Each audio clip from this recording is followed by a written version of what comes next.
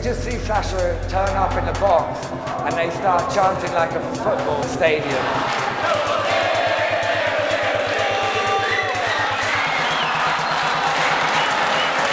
It's like spin back a cocoon.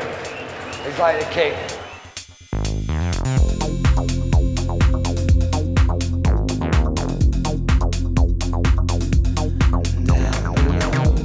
Well, I first came to South America about over 10 years ago, really. I think my first gigs were in just like 1999 or 2000. I think it's been almost 2 years since I've been down here, and I've been sort of questioning why I haven't done club gigs down here in the last couple of years. The crowds have been amazing. They've been, it's been really, you know, some of the best gigs of the year.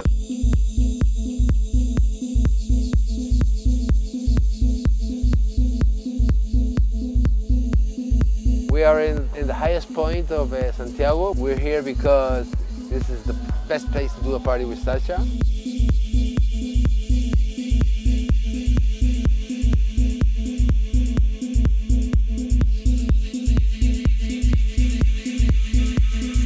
Day 2 of the tour. We are just about to leave beautiful Santiago after an amazing night. Great first night to the tour. It's kind of one of those no-pressure gigs. Thursday night, great crowd, amazing location, overlooking the whole of Santiago. It's absolutely beautiful venue. The crowd were up for it.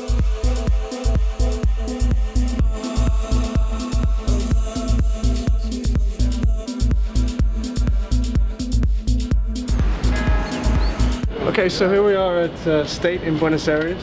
Just did a sound check. It looks amazing. It's the first time I've been here, and it's massive. Apparently it holds about, I think about 3,000. Everything sounds amazing, the monitors sound amazing, so I'm happy.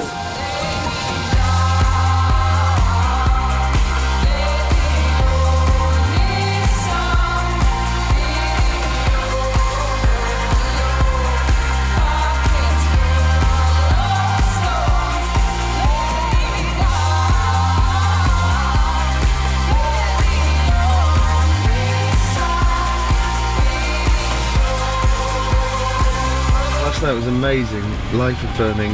It kind of makes you realise why you do it. If every weekend was like that, it would be the easiest job on the planet. Hugging the lighting guy now. I love you! It's going to be hard to top that gig.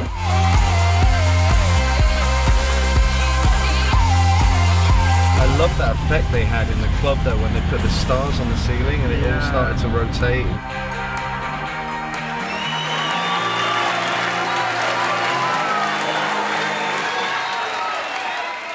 It's quite hard being on the road, all the late nights, being away from home all the time, and Harley is my right-hand man, my tour manager, my babysitter. I think I might have found my new look here. You make sure all the cogs are oiled and everything works properly, and yeah, I mean this tour so far, touch wood, it's gone without a hitch, apart from a couple of tiny cars they've sent to squeeze us all into.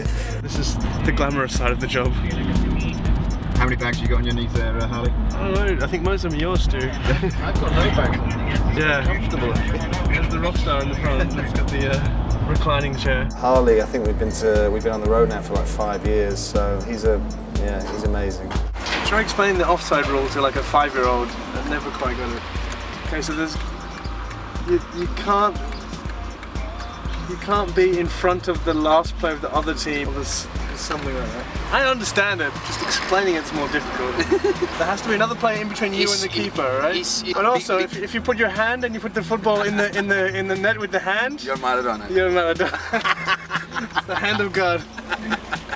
Harley goes to sound check. We have a technical rider that the promoters sign off for every gig, but a lot of the time they'll set things up wrong, or they won't provide the right equipment. Can they turn it up with the amplifier?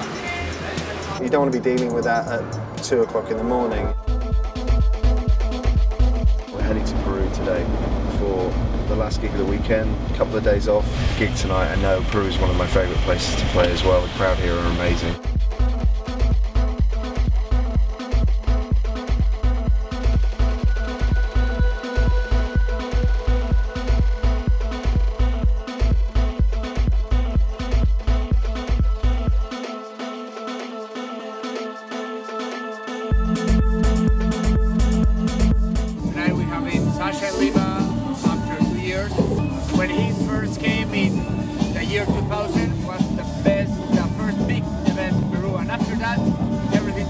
I was actually part of the crowd that night.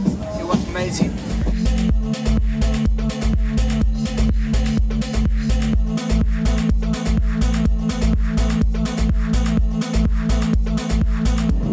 People are really into dance music, you know. The scene is growing. I think that we put our flavor in the parties and it has been working really, really good.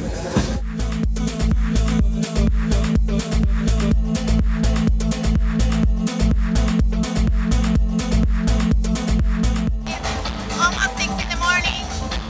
Everything is full. People just love Sasha. I've seen it a few years ago at Warehouse Project in Manchester and it's been even better than that.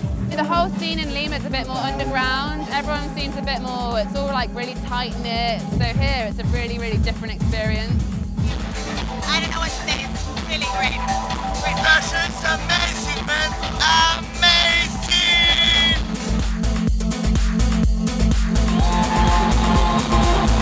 The secret to my success, I'm not really sure where it comes from. The passion for music is obviously the driving force behind it, and my connection with the crowd, you know, it feels very unique when I go to places like Buenos Aires. I really feel like I have a strong connection with the crowds. It's being able to ride changes in music as well. I've kind of stuck to my guns a little bit, even though that might not have led me down the most commercial route sometimes. It's kept my career going for a very long time.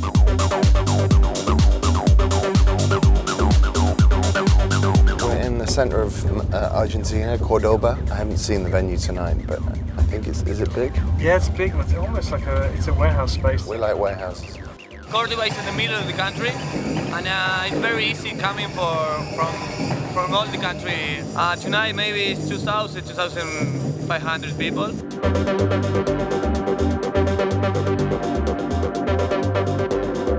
We're from Argentina and we love Sasha. God, I make loads of noise. Imagine we do that. It's gonna go off. Sasha is all you want to have in a party, you know? I normally don't like talking to people at this point, like before the game. Sasha!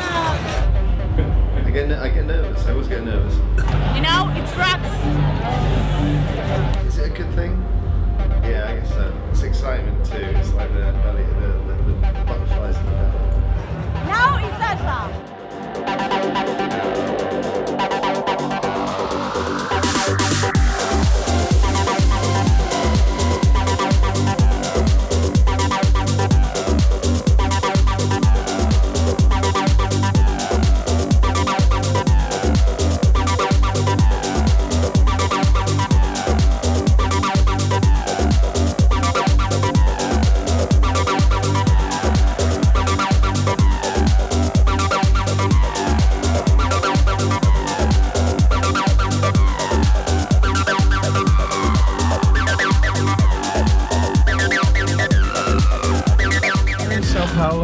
We got in late last night.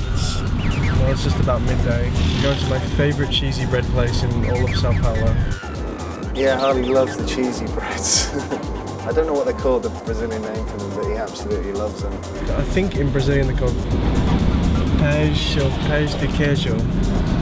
Is that how you say it? Pão de queijo? Pão de queijo. Pão de queijo. This is cheesy goodness. This is the pão de queijo. And it's like heaven in a roll.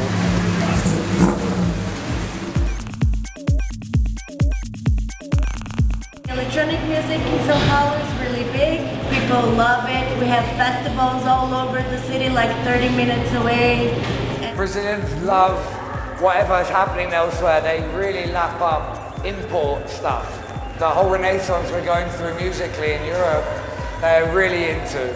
Today I was like, I'm going to clash with Sasha, and I had like 40 comments saying, oh my God, Sasha in São Paulo.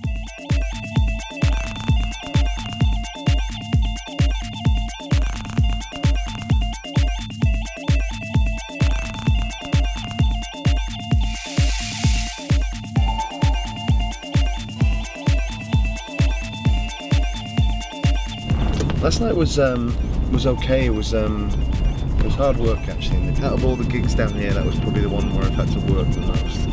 But once I did, they really responded, and it was, you know, the last hour of the gig was fantastic.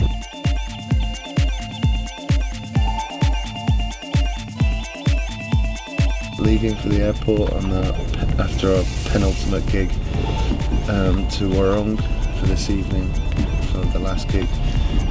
Definitely one of the best gigs of the tour coming up. There's this really magical kind of mood change at Warong.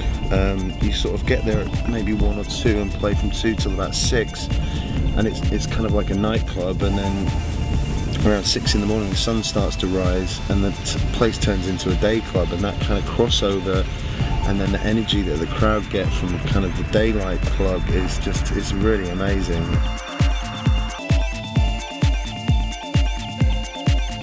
It's the end of the tour. I'm really buzzing about tonight. It's going to be amazing. It's one of my favourite places to play in the world, so yeah, it's going to be a monumental night, I think.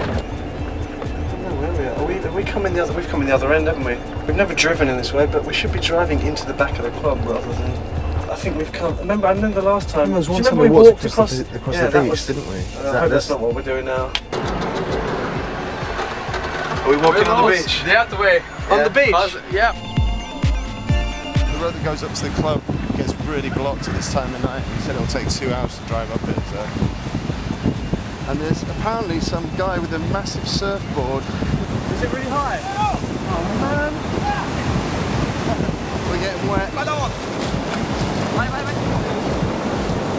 Really light.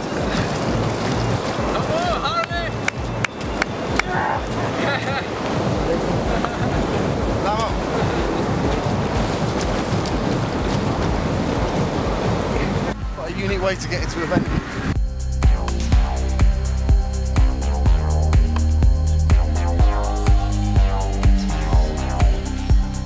Walk across the ocean to get here. I mean, where else in the world does that happen?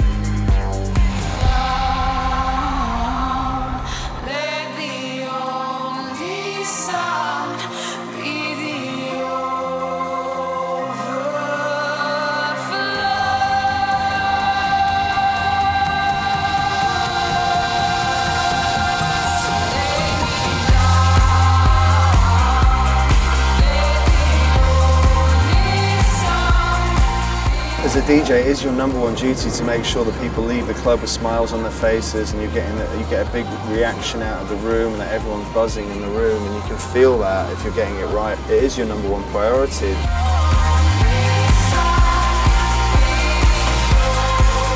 I can't really put it into one word. It's just been a shot in the arm. To play so many great gigs back to back like that, it really restores your faith in what you're doing. It makes my job easy when the crowds are like this.